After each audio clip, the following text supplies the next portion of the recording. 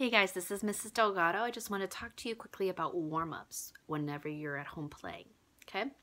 So remember, kind of a general warm-up is to have your metronome on at 80. You can go to free metronome, Google that, and click on it and put it at 80. When you do it, you remember, we start with our breathing in for 4. It should be shoulders relaxed. Every part of your body is relaxed. It's kind of like yoga.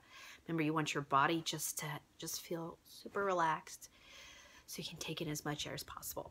And then you would do breathe in for 2, out for 8, still with the metronome on. After you do that, remember to play your concert F. Concert F for saxophones at octave D, clarinet, open G, F for flute, F for tuba, F for trombone, F for euphonium, okay? And other instruments, trumpet, G, French horns. I believe he makes she'll play a C, not 100% sure with Mr. Carroll. Y'all have that for percussion, bassoon, F, all that, okay? If you have any questions about your concert F, email me and we'll talk, okay?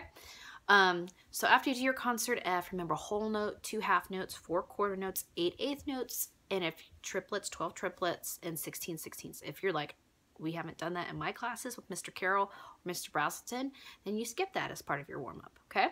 This is kind of a general idea for a warm-up. After you do that, remember long tones. Long tones is your blue book. If you have Mr. Brazelton, you have Schlossberg or flow studies or VCIs. With Mr. Carroll and me, not percussion, you don't have this warm-up. It's number 1, number 2, 1A, 1B, 1C, 1D in your blue book on page 4. Remember, you always start with that really pretty concert F, and then you work your way down the blue book, okay? After you do that, remember scales is also part of your warm-up. Scales is page 42, 43, 44, and 45 in your blue book, okay? You can use your Crayon Junior High South Zone paper or your McAdams Junior High paper and to practice all 12 of those scales there. If you forget a note, you don't remember position or fingering, use that fingering chart in the beginning of your blue book or your red book, or Google flute fingering chart, clarinet fingering chart. I mean, there's so many free resources out there. I'll try to link some onto my teacher website and Google Classroom to help you if you've lost your fingering chart, okay?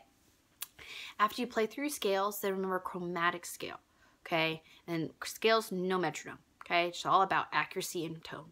Chromatic scale, use that fingering chart, positioning chart, and use that as a reference tool to help you, okay? So you're gonna start from the lowest note at the top, then build your way all the way up to the top of it, those high notes, and then go down, so meaning backwards. Start here when you go backwards, and then work your way all the way back to the top of that fingering chart, and that should be the lowest note, okay? Alrighty, so that's part of your warm-up. After you've done all of that, you're good to go to start your music, okay?